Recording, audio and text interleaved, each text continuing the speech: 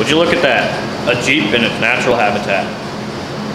Alright, so since it's middle of November, or beginning middle of November, it's going to be cold soon. It's actually already like 30-some degrees. Snow's coming. So, Volkswagen's getting put away. Jeep's coming out to play. I've got a long list of stuff I want to do to it, and I'm going to go over it right now. Pack the fenders because they look terrible. Repair front U-joints. Repair blown wheel cylinders. Replace brake parts in the back. Both sides. Rear diff service. Front diff service. Repair lack of mirror. Repair lack of pillar lamp. Install quarter guards. Fill cooling system with actual coolant. Repair perpetual oil leak. Remove this garbage. Resecure front bumper.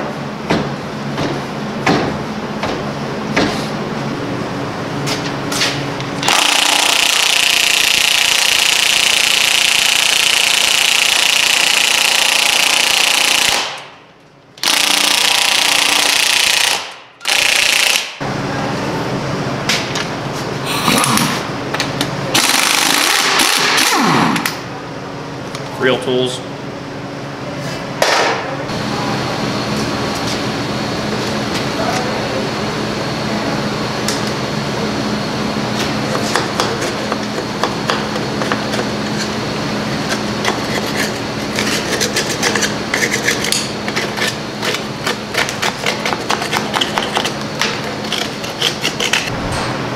Alright, we're gonna knock out these rear brakes real quick.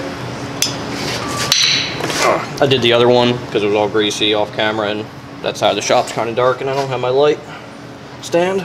I do, it's just dead, so.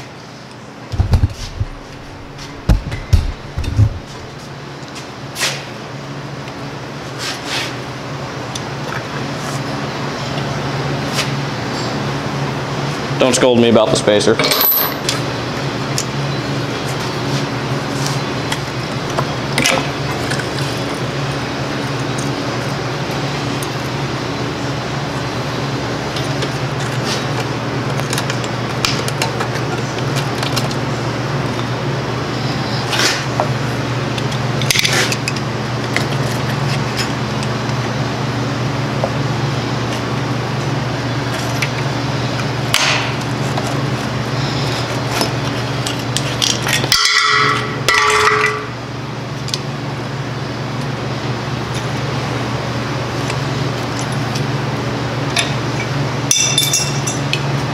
Since I'm doing wheel cylinders, I need these little nubs. They come right out. And I'm going to clean everything up.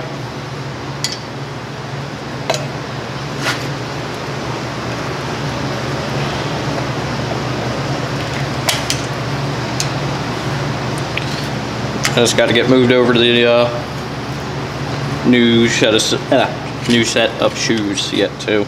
So that basically comes off, and if you have a good hardware kit, it should come with them. If not, in my instance, I have to reuse it because I have a bad hardware kit that is wrong for everything I'm doing. So, bleh.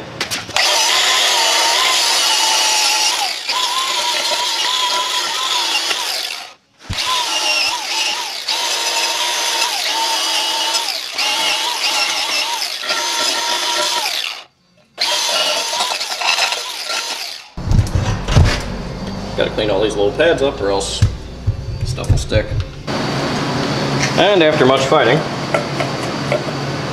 wheel cylinders out, in the trash. Alright, cleaned everything as well as I could. Lubed the points where the shoes ride on the backing plate. That's super important. Now we'll start assembling. Earlier I mentioned these, lube them, stick them in the wheel cylinder that I forgot to grab. Give me a second.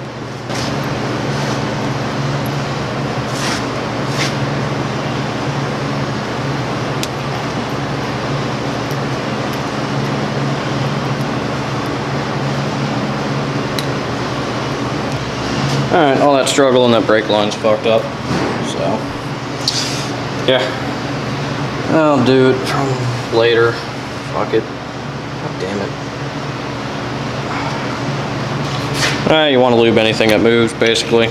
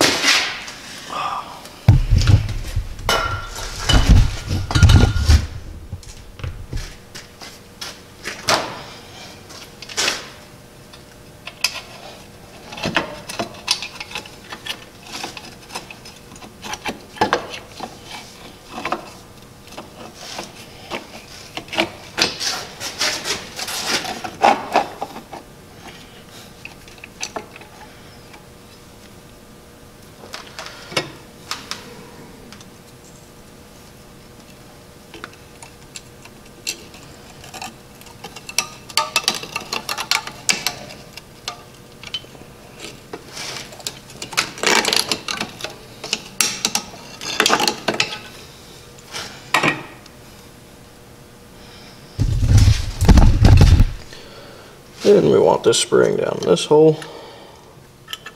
It comes up and over onto that post.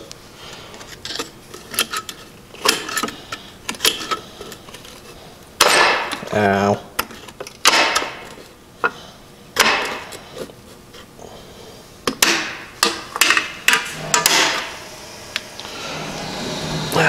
There's that. Don't forget the adjuster down below. This side's reverse thread. Lube it real good. On there, on there. Get that unit in there. And this spring will go up in this hole and get clipped onto this little adjuster. And then this final spring goes up on there as well. So you can't see what I'm doing. And then this spring goes up there and right up on here as well.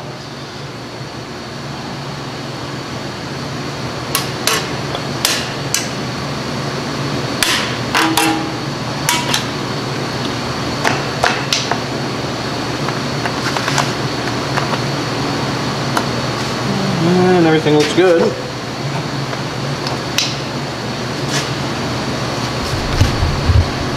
I'm going to tension my adjuster a little bit. Then she also popped out.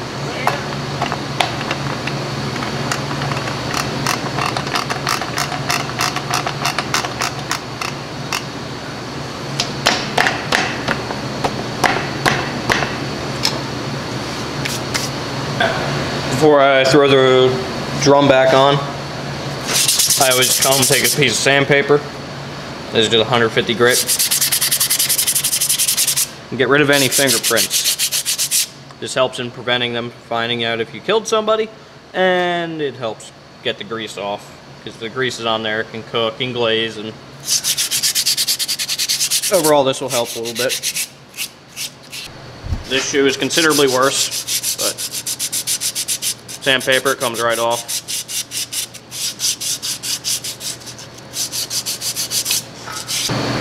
Did not get a new drum.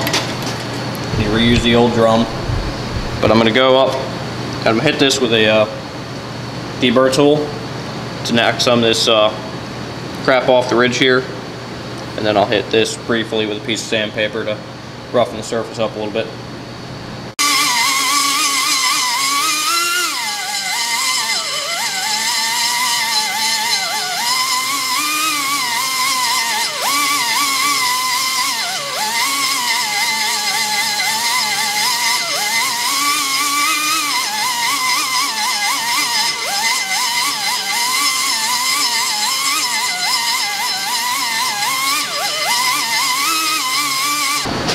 I can fit the drum before we adjust it out.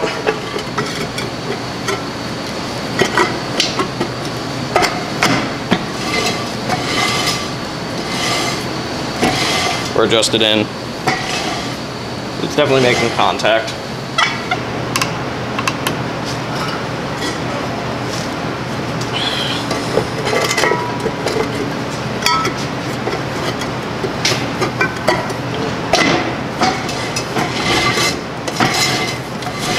Nothing good on TV? I get all kind of moves. I got the drum back on, and unfortunately my spacers as well. But yeah, I'm leaking fluid out of there, so I'm going to make a new brake line at a later date. So yeah, pretty much. But that's basically how to put the drums together on one of these things. It's a 87 Cherokee, Dan 44 with tow package, so the 10-inch drums with the 2.5-inch wide pad material. So next on the chopping block is going to be axles. This one's good yet. This one I want to get to before it blows out. I've already rebuilt these. These were ABS shafts that I pulled the tone rings off of. They should work perfectly fine, but they're still Dana 30 stuff. So, but new U-joints. If you found this video useful or entertaining, remember to subscribe, and then tell me how I did. Alright, catch y'all later.